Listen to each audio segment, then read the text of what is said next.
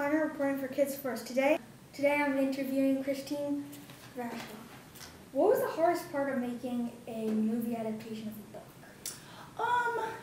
I think part of the hard part is a lot of kids really love this book.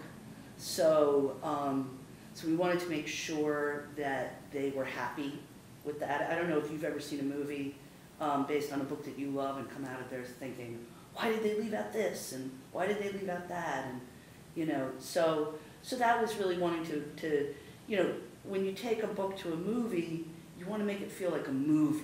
And sometimes that means you have to let things go that are in the book. But I think we did a pretty good job.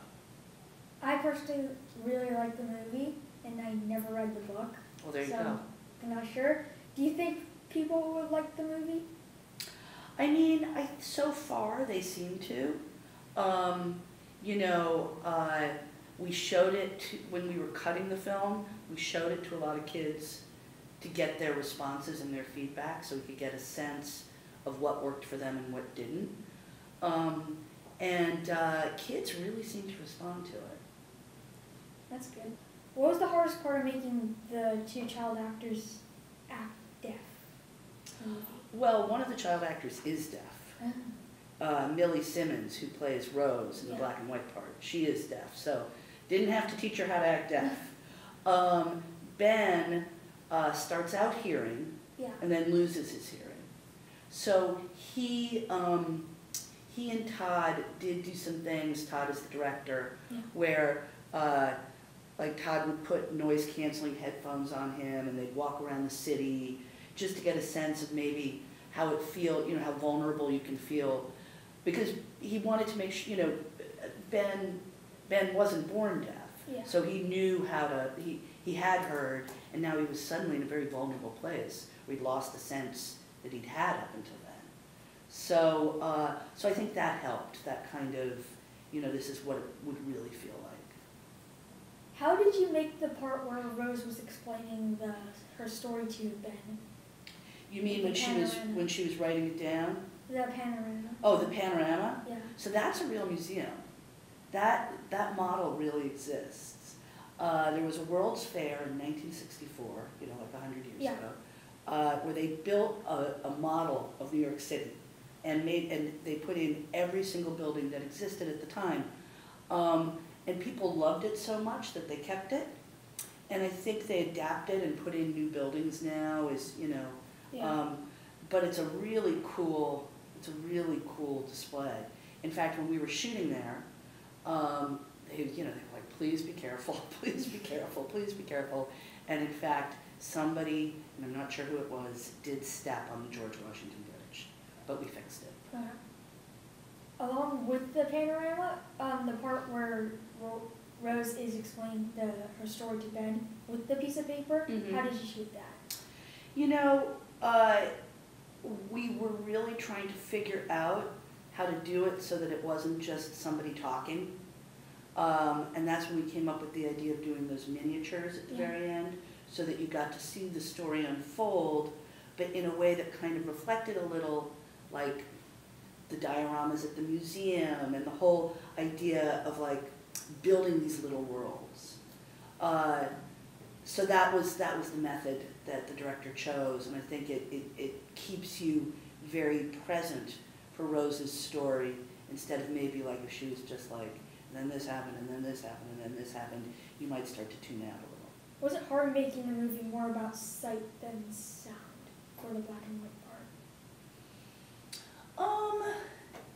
You know, I think the sound is obviously very important, and the music kind of helps propel the narratives together, the two stories together. But you're right, in the black and white part, it was very important. Not only was the sound very important, but because nobody was speaking, or you couldn't understand what they were saying. I guess they were speaking, but we didn't hear them. Was to give a very visual sense of what little Rose was going through, like kind of trapped in her room and her father and all that. So it was, you know, it was tough. It was a challenge. For the characters in the black and white, were they not actually talking, or were they talking and you just turned off the... They were talking, we just turned off the sound. Because otherwise they'd be like, you know. So when the father is saying, you know, go to your room, Yeah. sometimes you can see, you can tell what he's saying, right? For the cars in the 20s for Rose's old past, Mm-hmm. did you use actual cars or did you use? We used actual cars. Did you find actual 20s cars? Or did you, Mm-hmm. There's people that collect them, yeah. and they keep them in like fantastic condition. They all still run. My grandfather does that. Oh, he does? I mean, sometimes, you know, they'd be a little tricky, like when we would have scenes where cars were, you know, driving behind her. You know, sometimes those cars would break down, or they'd just decide they weren't driving that day. You know, they were just like, I'm tired, I'm 100 years old. Yeah. So for Ben's, for 70s New York, did Mm-hmm. you actually base it on 70s New York? We actually did, and that's an interesting question because, you know, I think people don't realize, have you ever been to New York? No. Well, but you've probably seen it in movies. And Yeah.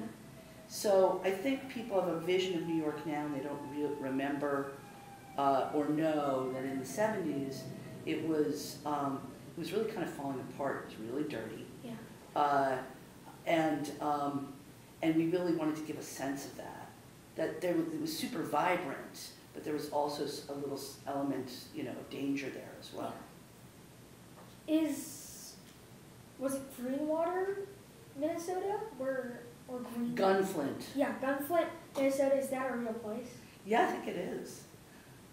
That's pretty interesting. Yeah. Apart from the movie adaptation and the book, was Ben like not really scared of wolves, but did he have nightmares that vivid as well in the book?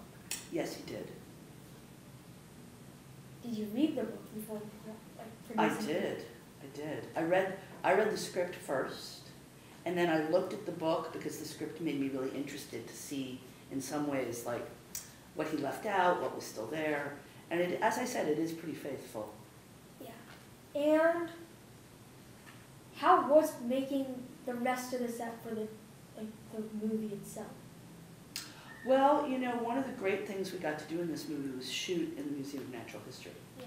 We had 6 nights there, and we would go just as the museum was closing, and we would stay until like 4 in the morning. And it was kind of crazy to walk around that place, you know, when it was dark outside, and when it was totally empty, because that place is never totally empty. So a lot of the sets, since we only had 6 days there, a lot of the sets were based on what we did, you know, Yeah. we do, you know, build a set somewhere else that was supposed to look like the museum and things like that. For the 20s set, was it mostly facades, or did you have some real buildings as well? We had a lot of real buildings. I mean, what the production designer would do is, you know, Rose gets off the ferry, for example, when she is coming into New York from her home, and he would show us a picture like, this is what it looks like now, you know, this building, and this is what it looked like in 1927. And sometimes it was pretty easy to change it back to 1927. Sometimes it was just like, you know, changing a storefront or something like that. Yeah. And sometimes it was so hard we couldn't do it. To get the clothing correct for the eras, was it like hard or was it pretty simple? Well, we worked with a costume designer named Sandy Powell, and she did a tremendous amount of research, and you know, to make sure that the clothes were exactly right.